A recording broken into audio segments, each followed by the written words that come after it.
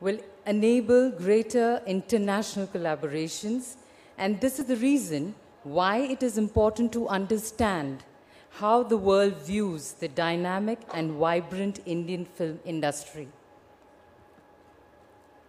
This session is on the global perspective of Indian film industry, and for this, may I please request on stage Mr. Rick Ambros, International Media and Entertainment Consultant, who will be moderating the panel with eminent speakers like Mr. Kilian Kerwin, Head of Production, South Asia and Latin America, SK Global Entertainment, Mr. Kayvan Mashayekh, Chairman, International Committee, Producers Guild of America, Mr. Marten Rabarts, Director, New Zealand International Film Festival, and Ms. Kyoko, Festival Advisor, Asian Cinema. May I please request everyone to be on the stage, please?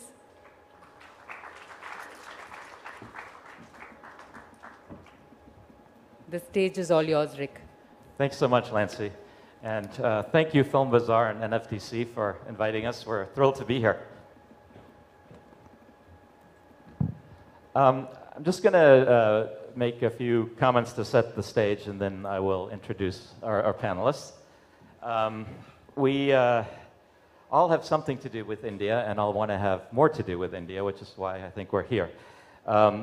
Just to set the stage a little bit, the global box office right now is about 42 billion, whereas the United States and and Canada have about 12 billion of that, China 10 billion, and India about 2.4 billion. So as you can see, it's a relatively small number given the amount of films that are produced in this country.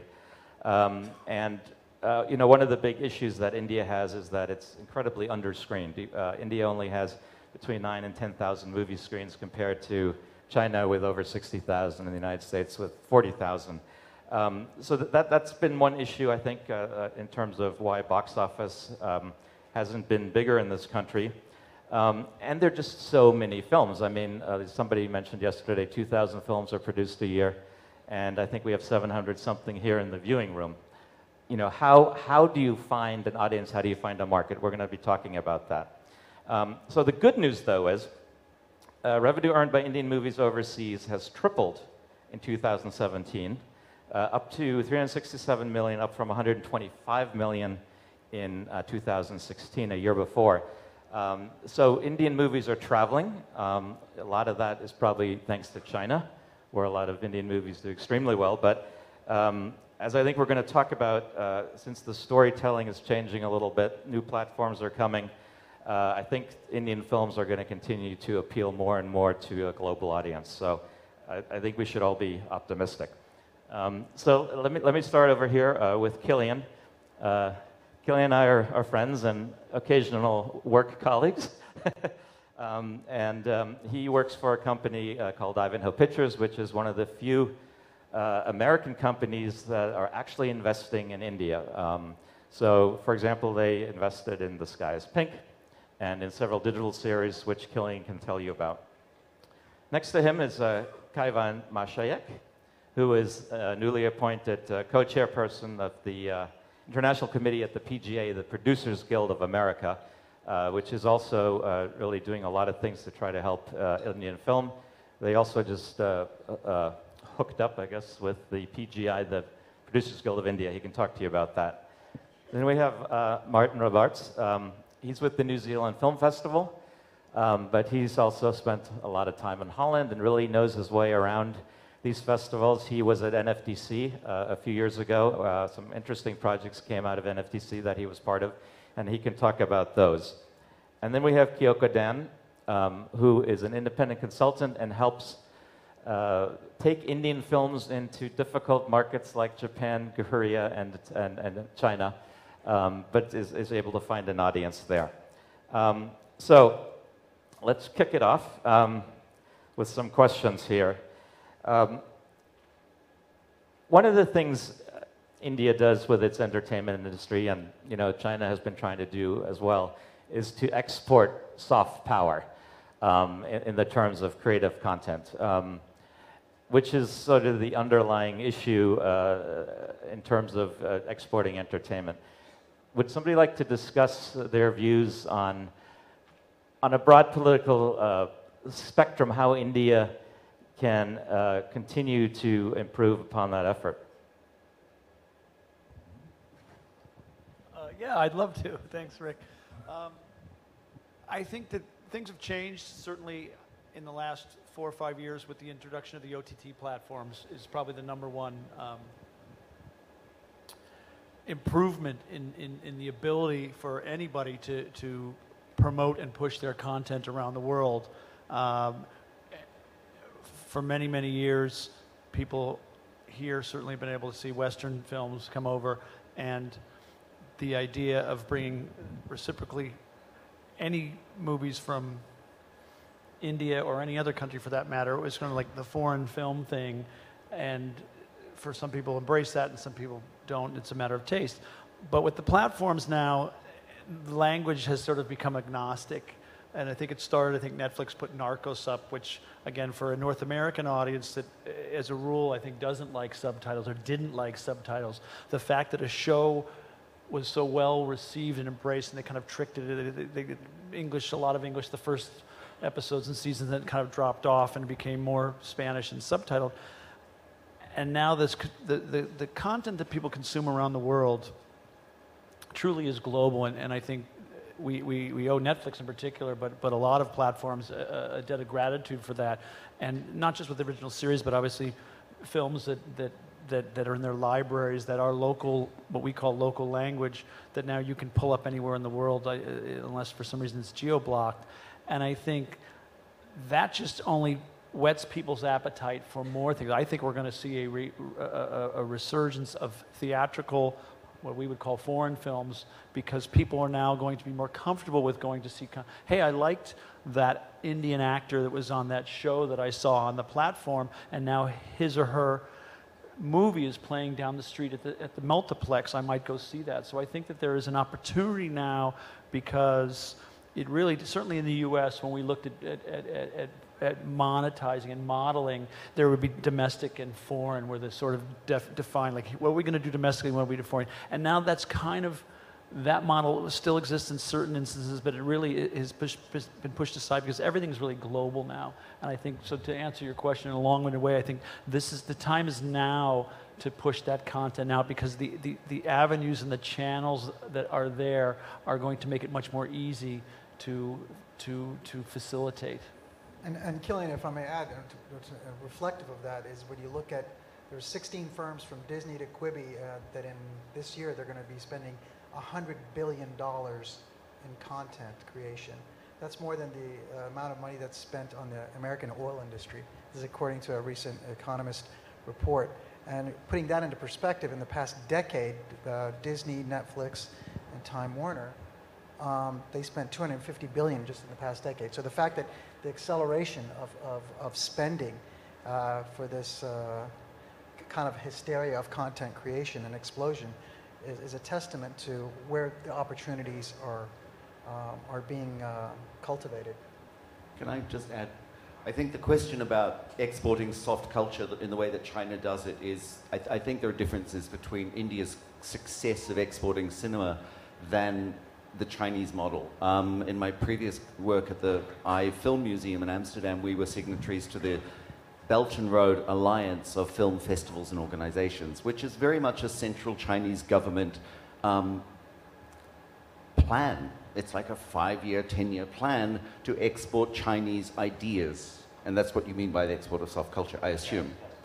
India doesn't so much have that game plan. You have studios making Indian stories, and in the commercial sense, they want to export their soft culture because they want money to come back. But I think you can't draw the same sort of analogy with what China is very strongly working on. And also, I think for the independent space, the stories that are being made and sent out into the world go with a different sense of exporting soft culture. I think that the filmmakers I've worked with, there's always been a hope that telling authentic Indian stories will open windows and of understanding, like building real cultural bridges with a capital C culture, so that the very, very shallow perception most Westerners have of this subcontinent can be broken and greater understanding. Like, that's a very artistic point of view, not about the commerce. It's about, this is who we are, have a look at us, understand us better, and who are you, which, you know, when Indian people watch foreign cinema. So I think there are three things going on. One, the Chinese model, which is very strategic. One, the Indian model, which in the commercial space is commercially strategic and doing really well. And the artistic space has a whole other set of, you know, engines that run it. Kyoko, so you try to find Indian films that you can take into Asian countries. What's the process? What do you look for? What has worked? What hasn't worked? Okay. I'm working for the coordination to sell the Indian films to Japanese distributors and other Asian countries. And then now the market for Indian films are developing in each country. And it's changed after Three Idiots, and same as the other countries. So because everybody, audience think, oh, Indian film is just sing and dance. Everybody, all the image for Indian films is just like that till 2009. And after Three Idiots, and they say, oh, Indian films has a subject. And then, you know, that subject is very close to, you know, very common to all the Asian people. And that's why the Asian audience started to watch Indian films and becoming very familiar to Indian films. And then after that in Japan, and 2 years ago, and the Bahubali has a big hit. And then I'm considering why Bahubali, and I watched the film at first. Oh, this is not for Japanese audience, but you know, it's a really big hit. So because you know, Bahubali is like the Japanese comic book. And that's why the Japanese audience can make the manga from Bahubali, and they enjoyed it a lot. And then, you know, now, and that's why many, you know, Japanese film distributors ask me, do you know any nice Indian films? And for Japanese audience, I'm like the free call center of the Indian cinema now. But you know, almost the same as the other Asian countries, I think. Yeah, I was doing some research with Padman and Bajrangi Bhaijaan, and some of these films have done very well in Japan. I mean, the real phenomenon, of course, is these films do incredibly well in China. Stories like Dangal and Secret Superstar gross more in China than they do here. So it's amazing. I mean, I guess a good story travels, and that's the way it should be. So I'm going to kick it back to you, Marten. They make good stories here at NFDC. You know, as at the open pitch, a lot of interesting concepts. You were working here for a couple of years, involved in script development and some of the projects that came out of NFDC. Maybe you can discuss a little bit about that. And is it different now than it was when you were here, or is it the mandate the same? Yeah, I mean, I came to start working with the Film Bazaar and the Screenwriters Labs in 2008, so it's been quite a long journey. And it was right at the beginning of a time where India was strategically within the filmmaking community, but also with the support of, at that time, NFDC head Nina Lathgupta, who really had a vision for what needed to happen to return Indian independent cinema to a space that was taken seriously and that was credible in the international marketplace, using first festivals as platforms, introducing the unsung heroes of the independent world here, who have been working under the radar, putting a frame around them by really upgrading the things like the Indian Pavilion in Cannes, throwing great parties, which India does better than anybody, and that these were instruments of getting people to pay attention, but also going out and meeting with the key selectors from all of the big A festivals, and making sure they understand there was a new movement of makers here who are not just doing Bollywood films, because for 20 years before that, Indian cinema had been reduced to Bollywood in terms of the Western perception. The films had been made, so there was a sort of vertically integrated strategy of reaching out, repositioning, professionalizing and internationalizing the working practice of the makers and the producers, subsidizing them, taking them to international labs like the Producers Lab in Rotterdam, for example. Lots of things were happening at the same time.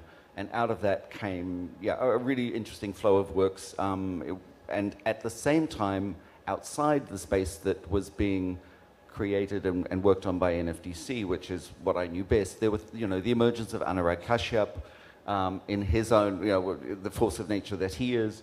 That was all happening at the same time. And then, of course, came The Lunchbox, which was the big breakthrough hit for the independent Indian cinema. At the time it released, it was the biggest non-English language film in the USA and UK. Every emerging or re-emerging industry needs a hit to get people's attention. The tension is there, and I think one of the things that we really focused on after that doing, and I do see it continuing, is making sure it was not a one-hit wonder industry, that the people who saw The Lunchbox were looking forward to the next Indian film. Because otherwise they'll start looking at the next Lithuanian film or the next Colombian film, because Western audiences are just like goldfish. They go around. If you don't keep feeding them the same flavor, they'll look somewhere else and they'll start eating the Colombian movie. So we had to maintain a flow of really credible work that was being made to a level that was being selected in the big festivals, and that has continued. I mean, I left India several years ago now, but I've kept in touch and I see the flow of work coming out. But it was well thought through, and lots of people were working on it from lots of different angles. And it does continue, and you see a lot of interesting stuff, as you said, here being presented. So it was a sort of a wave was pushed out there, Lunchbox broke it, and it flows on. That's good. So Kayvan, talk a little bit about what you're trying to do at the PGA in terms of India. Well, one of the great things about this new producers, just to give you a little background, the Producers Guild of America is the world's largest trade organization of working film producers in film, television, and multimedia. We have about 8,500 members, and we recently signed a memorandum of understanding with the Producers Guild of India to create a super highway of connectivity amongst our producers and the guild with the producers here in India. Because this is a very early stage development of this agreement that we signed recently, about 7 months ago. I had the privilege of meeting Kulmeet Makar and Vikramjit Roy at Cannes, and we instantly hit it off, and we decided, hey, let's get this show on the road the right way and try to find synergies and common denominators amongst our members so that we can really put this into motion.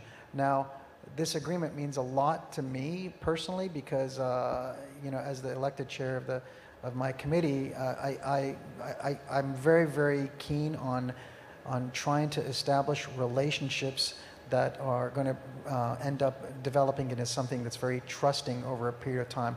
It's not something that is done overnight. It takes time. It needs you to connect with people on a personal level to find out what their needs are, listening and understanding what the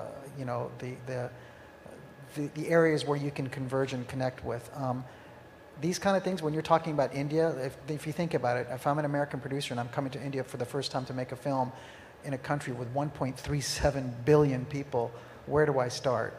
And who do I go? Who do I talk to? I don't know anybody. I know there's a lot of stories and there's a lot of ways that I can go about doing it, but in order for you to get anything going, you have to know the right people. And this is the whole thing about trying to filter and find out through these wonderful organizations like the FFO and the PGI, who we can, kind of connect and put together so we can create content.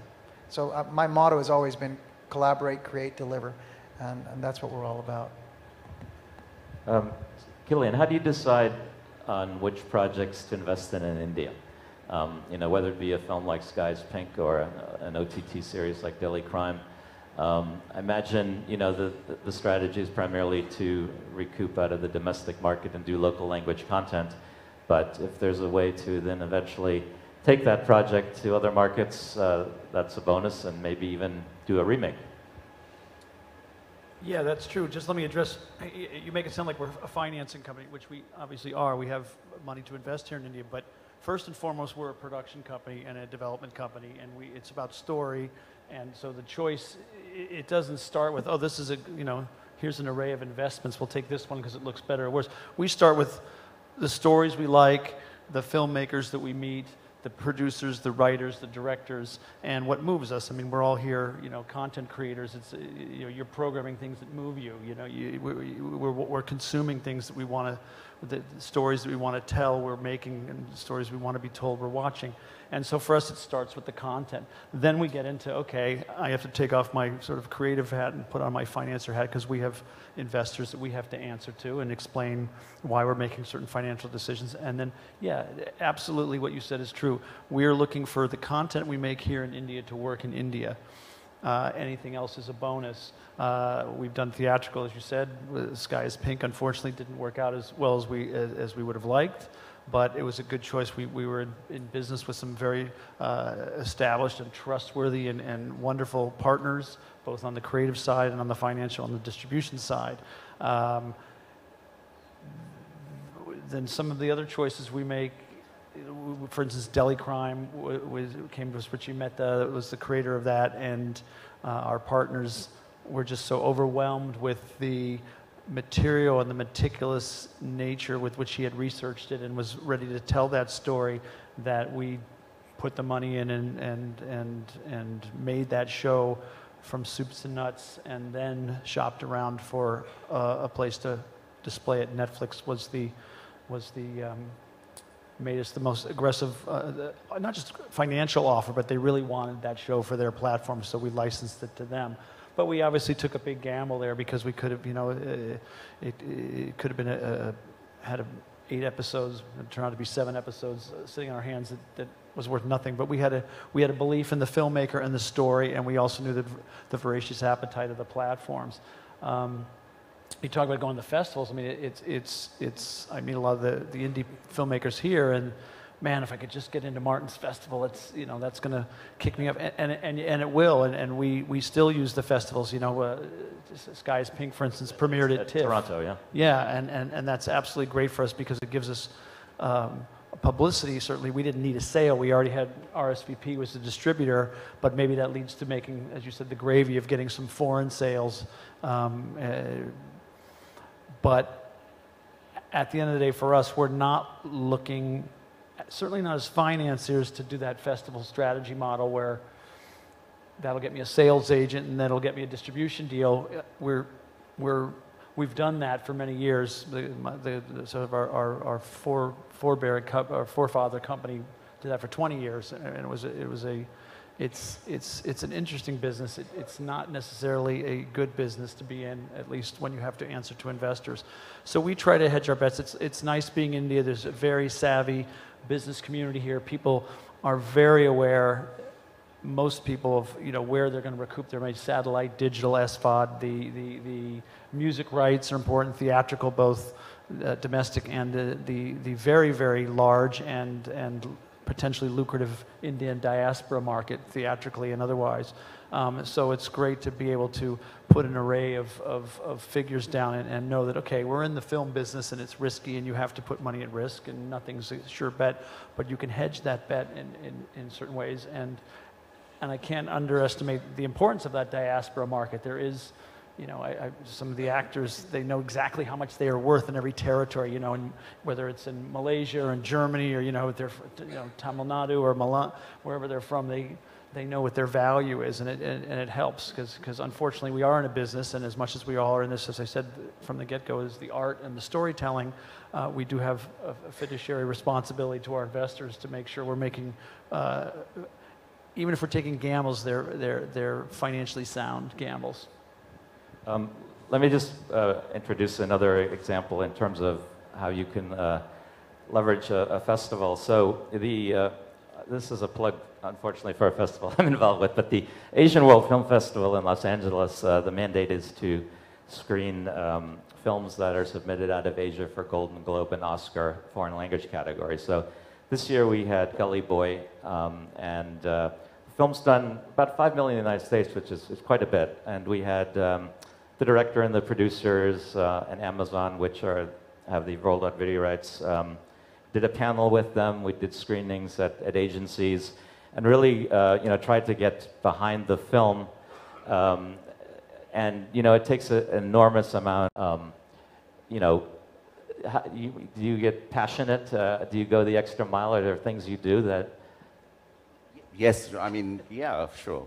When you mentioned Gully Boy, I thought it's interesting. It's that India is a country that its Oscar film submission last year was Village Rockstars, and this year it's Gully Boy. So that is the polar opposites of culture, polar opposites of situation, production values, all of those things. But those films were both seen as representing Indian cinema, and I think that's terrific. The diversity. I mean, the NFDC logo is the cinemas of India, which I think is so smart. The S says it all.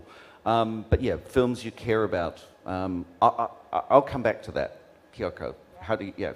What makes you passionate? Yeah, and now I'm fascinated by Malayalam film, the Malayalam language film that can be some kind of the star in the festival circuit in the future. I hope so. So because there are so many creations in the Malayalam language film, and then I would like to introduce those kind of the Malayalam film into the Asian film festival in Asia.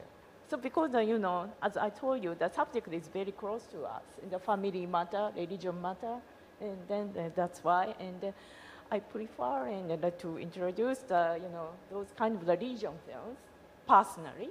So, but for my business, and I would like to introduce the major films to the Japanese audience. So, but there are so many troubles for us to have the deal with the Indian film industry. It's difficult to make the deal? Yeah, very, very. And it took almost 2 years to finish the deal for 2.0. Yeah. Why is that? The film is not completed at all. Yeah, and then so also the rights are separated recently because of the digital era. And then the Indian film industry sold the digital rights before completing the film. And then we and the Japanese film industry still have the DVD market. It's the only country who has having the DVD market. And then if the digital rights will be sold into the Japan, and they will streaming before selling the DVD, and it's really trouble for us. And that's why, and I have to ask all the distribution company, please hold back 1 year at least. And then the Dangal is also like that, and then they have already sold to digital platform, and then maybe, I guess, and the Japanese distributor asked them to hold back 1 year. Well, do you want to jump in again, or because I have a related question? Go ahead first. I'll try and make it brief. I think the things that make me fall in love with a new piece of cinema coming out of India is something that obviously teaches me something new I haven't seen before, which is quite a lot. So there's a sort of benchmark. But also I'm trying to figure out how it will open up, build my own audience.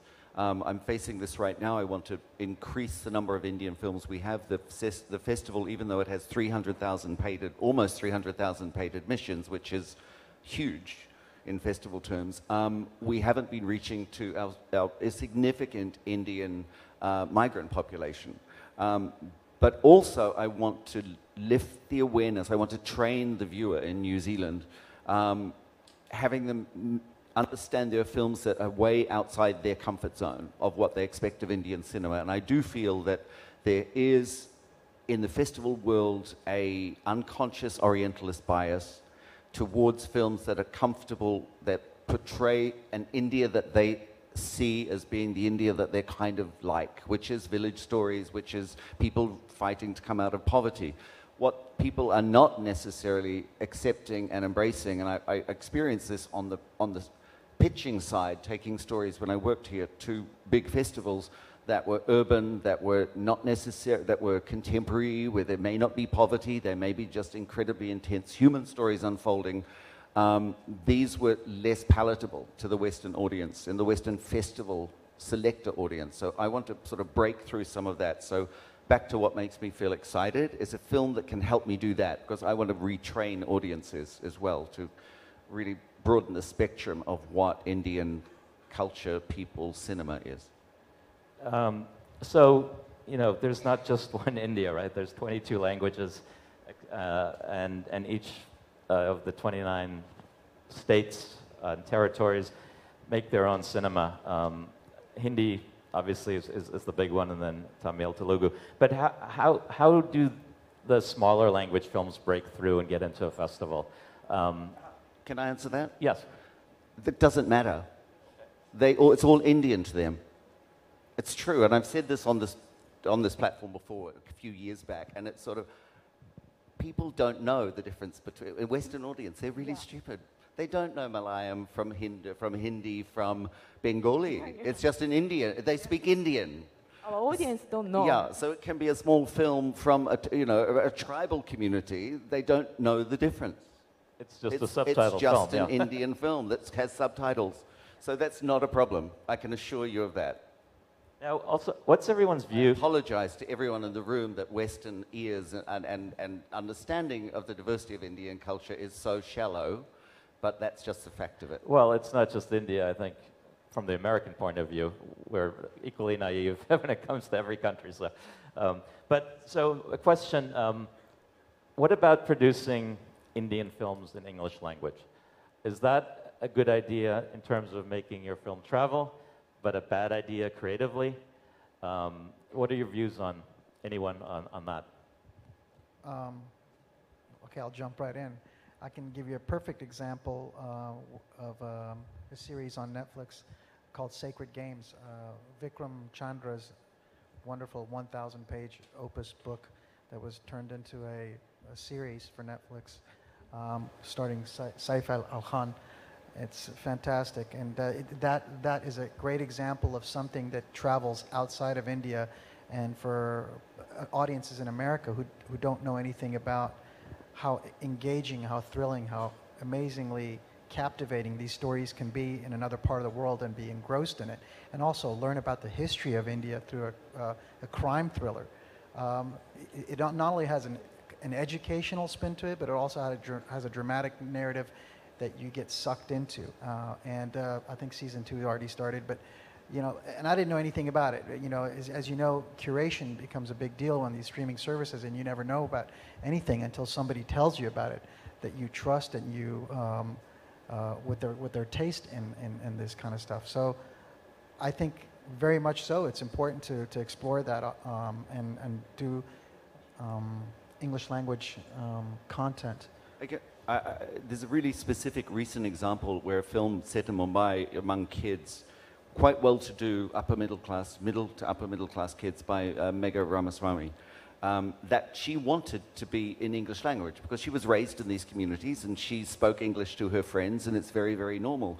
But there was resistance. It was the naturally occurring language of the characters in this milieu, but it was difficult to pitch that because it was, again, outside the comfort zone. But Megha, as the maker of that film, chose to do that very specifically, very deliberately, to just open another window, an unexpected window on a side of India that perhaps Western audiences hadn't seen. What about, let's talk a little bit about co-production. There are plenty of examples of Indian films where you get a co-producer from Holland, from Germany, from France, from Canada, from New Zealand, which is great, in terms of the financing schemes. I mean, I think, Can I disagree? Yeah. Yeah, I'll jump. I'm sorry. Someone else say something. Creatively, probably not so good, but go ahead, jump in. I ran a panel in Cannes at the Indian Pavilion some years back, and the title was "Co-producing with India, They Don't Need Your Money." And so it's not about the financial, actually. There's so much money that's available in India to turn to the West, where accessing that money can take 6 to 9 months sort of minimum, when here you could be on the floor in 2 months with an undeveloped script or underdeveloped script. That happens very often. There are reasons for co-producing that can be very advantageous. One is to have access through your co-producers in Europe in particular. Obviously the soft monies, they're helpful, but it's access to markets, access to film festivals through the relationships they have with with selectors, with Cannes, with Berlin. The relationships that they have with sales agents is the other key one. So the other thing that I've seen being really a big help in co-productions, again, while the money is coming through in the much slower European systems, deeper development takes place, and it's a development that takes place with the voice of the Western producer at the table, who is actually helped shape the work. So it's those things that might be absolutely obvious to an Indian audience may just be going over the heads of a Western audience, and you can adjust those. So it gives time for those adjustments to give a greater chance for the film to work in the Western market. So it's more the ancillary additions than the money, I think, that most co-productions benefit from.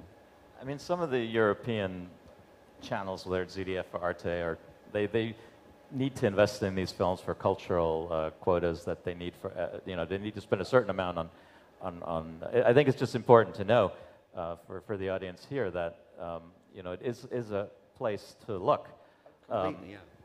No, it's India has such an allure, and because of some of the successes, it's much easier to pitch an Indian film into the co-production market than from some other territories. But Arte's involvement in the Lunchbox came from the French producer Chedemir Kola meeting the project, sitting on the beach in Agonda during the lab, and met Ritesh, and then he had worked with Arte, and Arte came on, and then for the next 4 or 5, 6 years, Remy Burat, who's the head of business affairs at Arte, was always here, swimming in the pool, taking the meetings, sitting on the panels. So a relationship was built through this one successful film, and I'm really sorry I keep talking about the Lunchbox. There were also so many others, but that was, Remy from Arte came here, and they were invested in other films, and he could have been going to Mongolia, but India has an allure, and it's a currency that you should all be aware of, that you're coming from a great place. There's a lot of affection and love for this place and the stories from here. And does anybody want to comment about the official international co-production treaties? I mean, India has treaties with 14 countries, I believe, including New Zealand and China and many in Europe. Are there real benefits to that? Or is it a political I can be thing? really brief. It's super hard without the NFDC in action investing in films at the moment, as they haven't been for the last few years, because co-production treaties rely on the involvement of the national funding body of a country. So the Dutch, the German, the French, they need to engage with the national body. And when the national body is not financing films, it's very difficult for those co-production treaties to be activated. But there's been a call for projects at NFDC for funding, so we're back in action. So I just want to talk a little bit about what it's like, again, for foreigners working in India. And kind of the whole thing, how is it different creatively? How do you deal with the production? I mean, now you're doing web series, which are usually run on a showrunner concept. Different ways the scripts are written and supervised. The budgets are going up. How's that experience been? I mean, it seems like with a market of the size of India, with hundreds of millions of potential customers, everybody wants to be here. And all the American companies certainly want to be here. But more from a producer role, what are your views on that? Well, first of all, we always team with somebody no matter where we are, especially in India.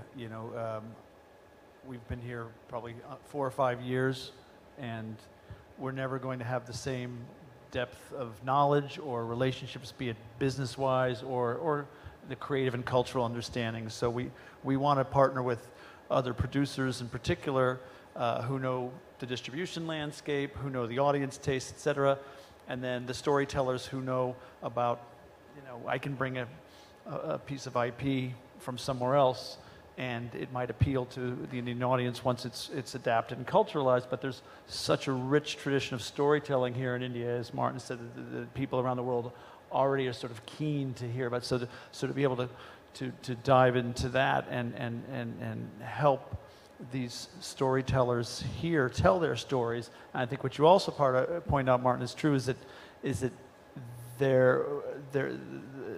the quality of filmmaking here is terrific. There's been 100 years of good film. Nobody needs anybody to come in from anywhere, let alone the West, and tell them how to make movies and show them how to run a camera and sort of.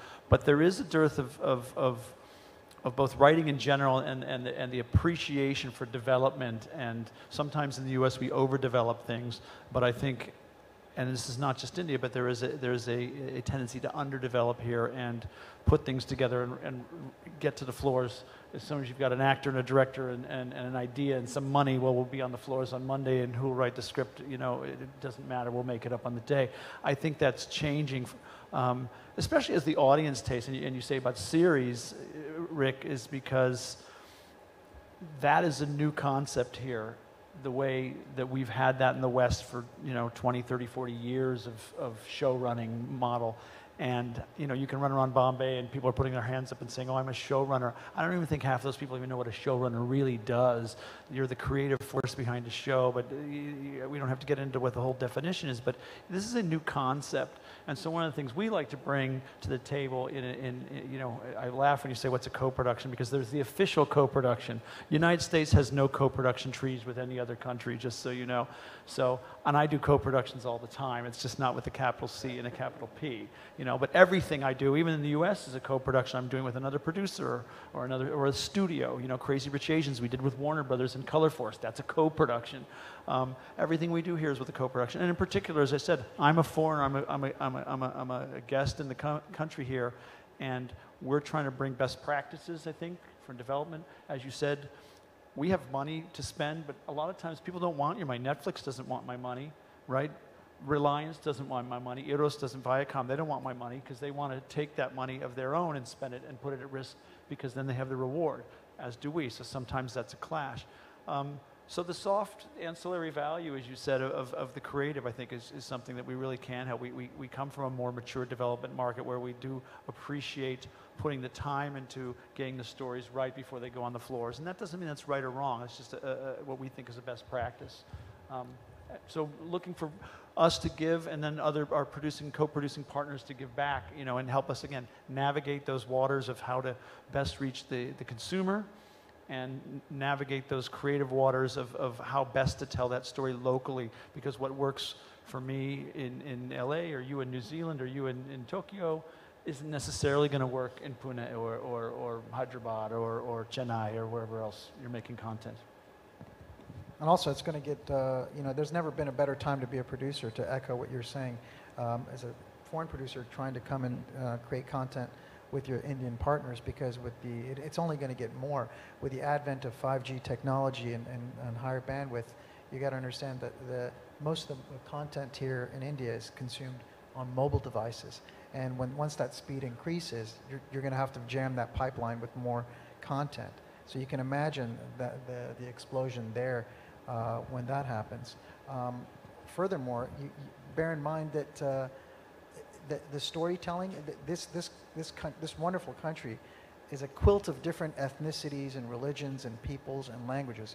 So there are so many ways you can adapt stories and have them apply in different ways. And I mean, the possibilities are endless. So for a foreign producer coming into this market and seeing that the potential for growth and also the maturation, also the TV penetration, for example, is not as great as it should be. I mean, if you and with a rising middle class in India, you can create content for television.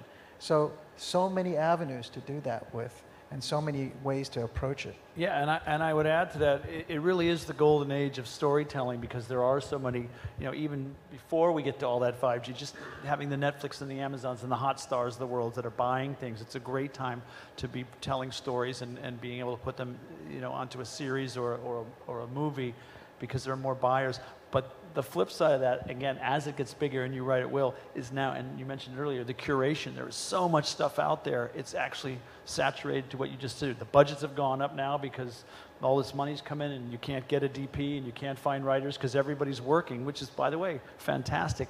But what's going to have to give eventually is that bubble will burst, because the curation is going to be, as usual, the cream will rise to the top. And that's where the development does come in. Yeah, so basically what you're talking about, the peak TV or peak content will have to transform itself to something like posh TV, or the much more elevated level of...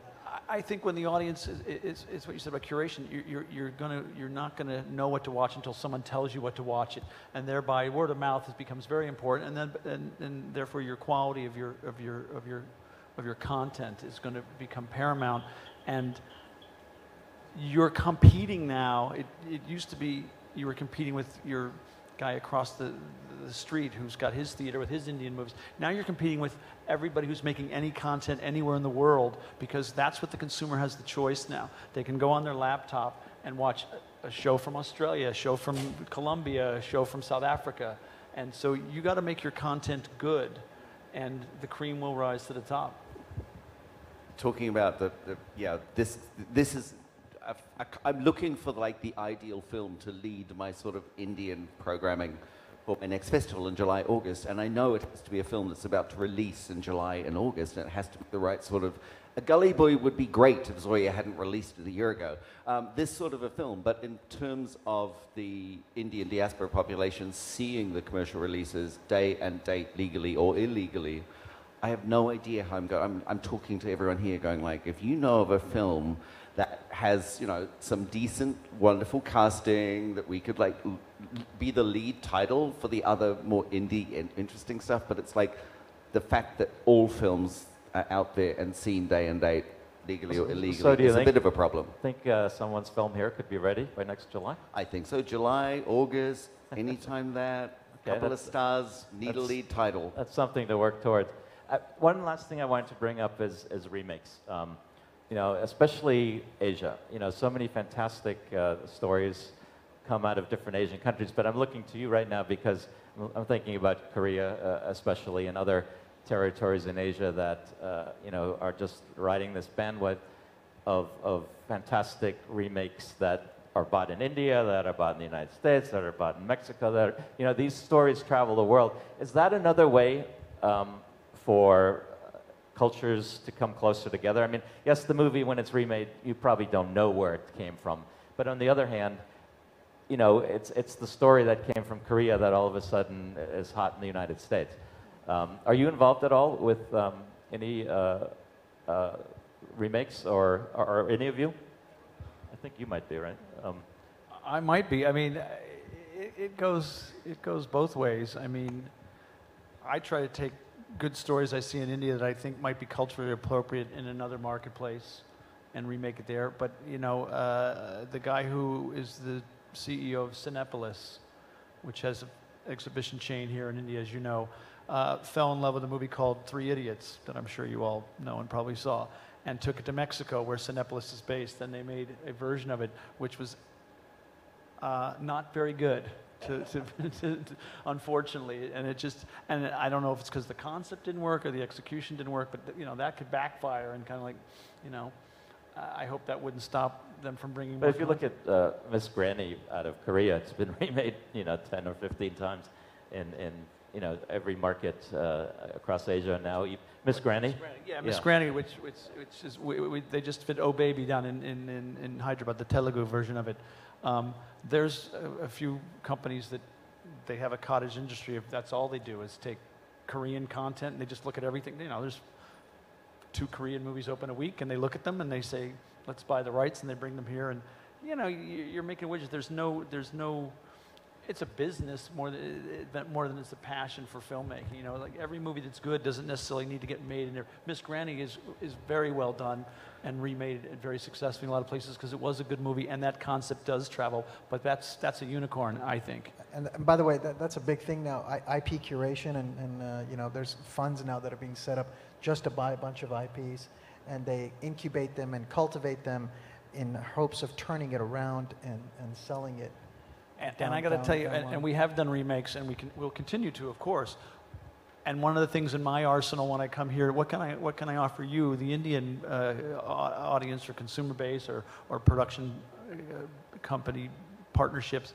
One of the things could be IP, but the more I come here and the more I meet the filmmakers and the storytellers, why do I want to impose, even if it's like a Miss Granny, a good idea, that's fine, but I'd much rather hear your stories and help you make those at a level that they will travel to the rest of the world and will get down to Marten's Film Festival because they're truly an Indian story.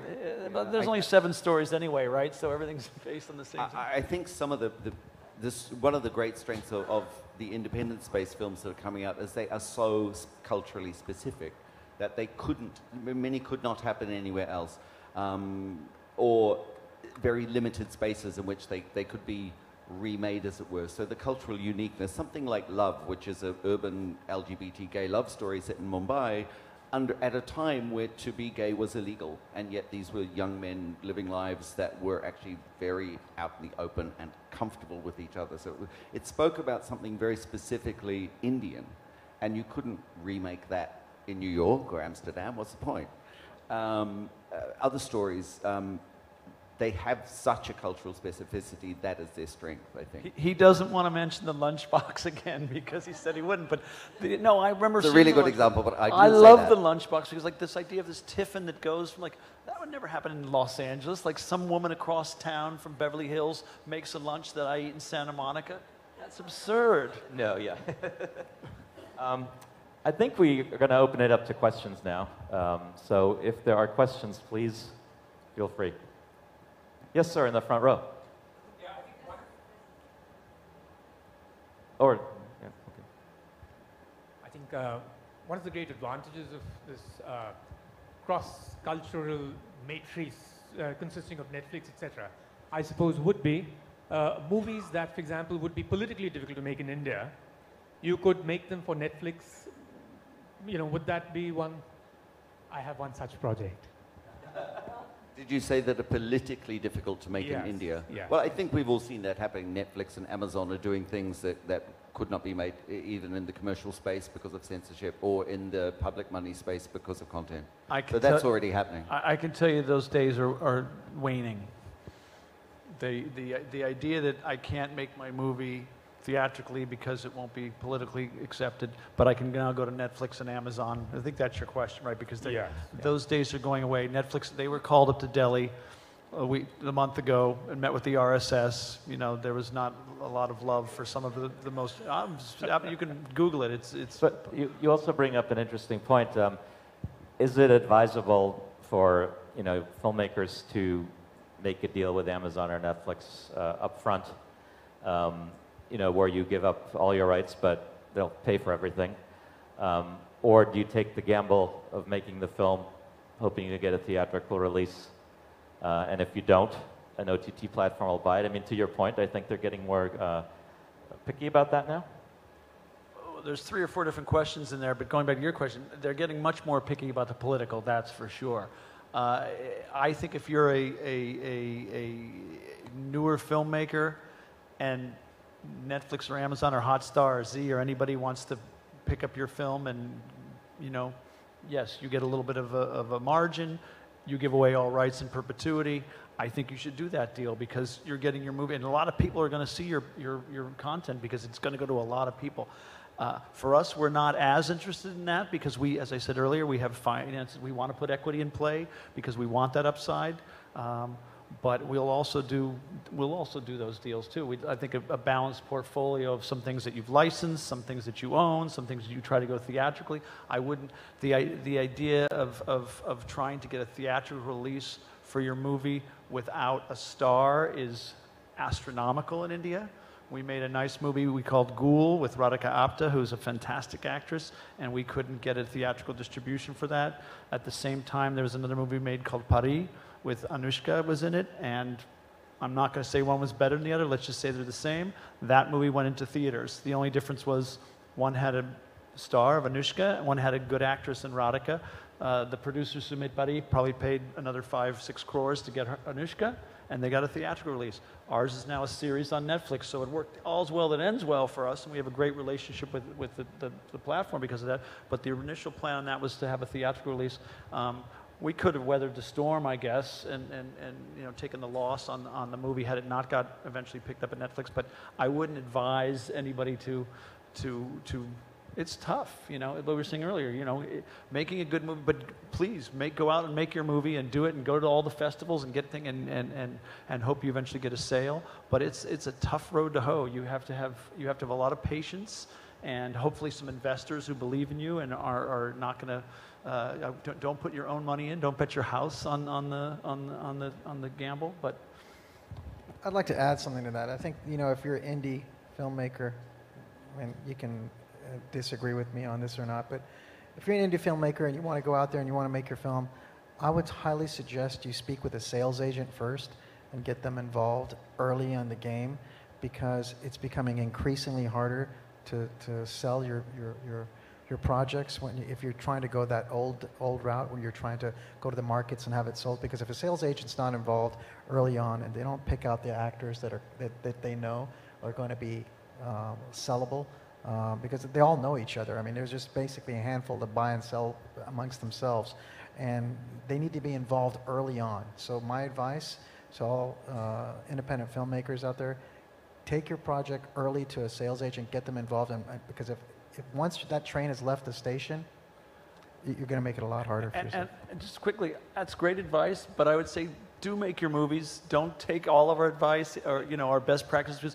Look at Rima Das and Village Rockstars as a great example. She made that by herself. I don't know if you guys have seen it or you know her, but she's gone around the world twice on that movie and the festival. So she followed up with Oscar. Bulbul Can Sing, which is an even better film. And you know, she'd found her audience, the same people who'd seen Village Rockstars. I was at her screenings of both of them in Toronto, and people were coming up going, "But Miss Das, you've got so much better. What happened?" She said, "I just learned from the first one." But, you know, those same people who'd said that it's an example of, if, you know, you create your audience, you have to sustain it by coming up with more work. Just one point on festival platforming and sales agents.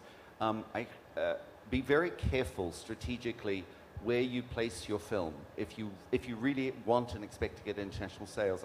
An example, yesterday I met someone whose film had opened at a very good festival in Europe, but it wasn't an A-market platform festival with a market attached, and they were talking to me about sales agents, and I said very frankly, it's going to be really tough to get a sales agent because your world premiere has gone to a really great festival, but you no longer have it to maybe open in Berlin, and the sales agent then has the chance to put it in the European film market or in Cannes with the Cannes Mashayekh or the AFM with, you know, but this is a really important thing. Don't be seduced too early. Talk to people who know what sales agents need from you, and world premiere is one of the things they most need at an A festival, including Toronto's another good one, by the way. I mean, there's no one or two ways to do all this stuff. I mean, there's multiple. There's a lot of different ways to approach all this. So, like as you hear from all the different panels, there's always a different angle, and we all come with it through our own lens of experiences and backgrounds and how we approach it. So, as these esteemed panelists to my left and right have told you, you got to trust your own judgment and go with your own gut. I mean, if you have, for example, 2 or 3 million followers on Instagram and you put your stuff out there, well, guess what?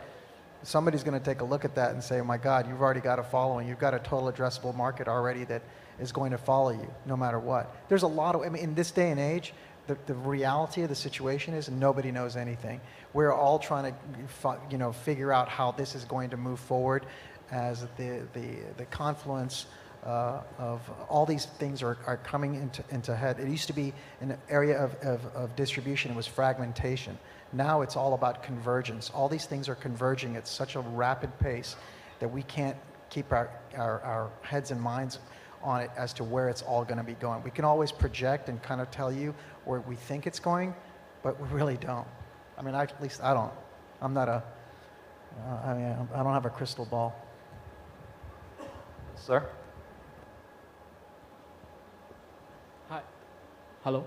Yeah. Hi. I would like to ask this question to Mr. Kayvan.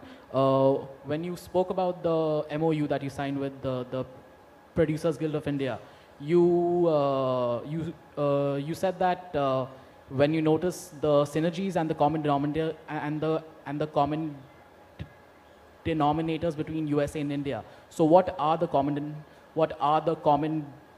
denominators between a country like the US and a country like India, especially when it comes to especially when it comes to the film producers working in those two countries? Very simple, love of stories. We all love storytelling. I mean, there's a lot of, the common denominator is always we want to tell a good story. And a good story has to have what? And my old boss, who passed away last week, God rest his soul, he used to tell me one thing. The only thing that matters is if your story has a soul. If it has a soul, it will transcend cultural boundaries. It will travel. It will, no matter what language, people will gravitate to it. So the common denominator that I'm talking about is finding stories that have a soul, whether you're American, you're Canadian, you're Russian, you're African, you're South American, you're Chinese, Japanese, whatever. That's what I was talking about. Any other questions? Yes, sir. Good afternoon, sir. So you all spoke about feature films or films being made in India in English language, Indian films in English language. So my question is, so a lot of them might be, like few of our population might be able to relate to it when they see Indians speaking totally like through and through in English and being comfortable with it. Not a lot will accept it maybe in India, but as you said, in the West as well, they might be restrained because even they aren't used to seeing India being so comfortable with English. And so do you think that is a barrier that can be broken somehow, or will it, or is there any plan in the process to break that barrier somehow? I mean, I would just say, you know, the English language movies that are made that are Indian, quote unquote, you know, with the Patel or Frida Pinto, they're Indians out of England, right? The other example I like to use is Crazy Rich Asians, which is a movie with Asians in it, but it really appeals to Asians that grew up in Singapore or the United States or England. And that movie did not perform at all in China. Nobody went to see it. It did not do well in India either, but it made well over $200 million in other markets. So I think it's very difficult. That's why I asked the question earlier. You know, is an English language movie really an Indian movie, or are you making it for the international market and not so much for India? Because I'm guessing a lot of the English language movies that were made that are supposedly Indian did not do well in India. It's a really tricky question. I think it's almost a cart before the horse thing. I think trying to figure out whether Indian set films made in English language are going to sell is, I think, going to come along a little bit more slowly behind what's happening with things like Sacred Games being on Netflix and the Netflix and Amazonization of Western audiences who are becoming much more used to reading subtitles. I think the audiences are being trained to see not just films in languages that they're not familiar with and read subtitles.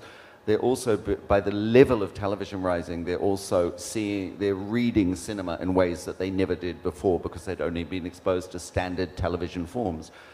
Television has got so cinematic and it's becoming so internationalized through the big streaming channels that I think, personally, I like films to be in the language of origin, and I think I always encourage people to stick to your language of origin. I wouldn't try and solve it by figuring out if we can get audiences to see Indian films in English. I would concentrate more on having audiences be more accepting of language, films that are not in English. That's going to be faster as well, I think. Also, as you were saying, the quality of television is outstanding now. I mean, it's, cinema is now on television.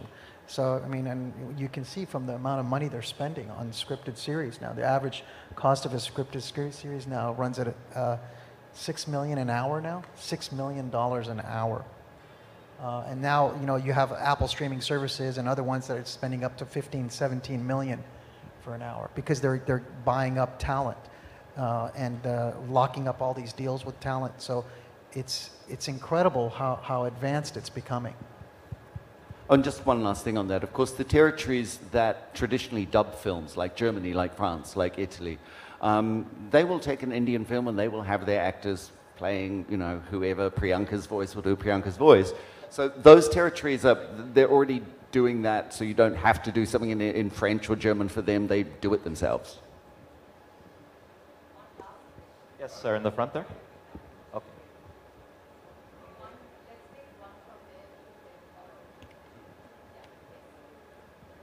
Okay. I hear what you're saying about stories with soul and good stories, and also the importance of going to sales agents. Every sales agent you go to will say, now, which star have you got? Which saleable actor have you got? And so, whether you have a story with soul or a brilliantly made film, or that could be a brilliantly made film, it stops dead because what the sales agent asks for will bust your budget and triple and quadruple your budget, which is not the plan. Do you know of any sales agents that have the ability and the confidence in their own sales abilities to sell a film that they believe in because it has soul and a good story? Any specific agents? Yep, there's some here. Stray Dogs, Nathan Fisher's here. Films Boutique, they're not here this year. New Europe film sales from Poland. Most of the French sales agents would not require a star per se because they're entering a film in the art house market. So the sales agents that primarily deal in non-English language works into the art house market are not afraid of movies without stars. This is invaluable advice. Sir, can you repeat some of those names just so we can register them? Sorry. Stray Dogs, Films Boutique, New Europe, L Driver, yeah. Thank you so much. Celluloid Dreams, Wild Bunch. Yeah, Thank you very much. The continental... But also bear in mind that, you know, the MGs are going to get on this is just going to be... that's... The content, yeah. I mean, some of them are here. Look in the industry guide will show you which sales, which some of them are attending and regularly attend the Film Bazaar. Thank you very much for that. Great, I think we're going to have to wrap it up. So thank you, Kyoko, Marten, Kayvan, and Kilian. This was great. Thank you. And thank you, NFDC and Film Bazaar. Thank you.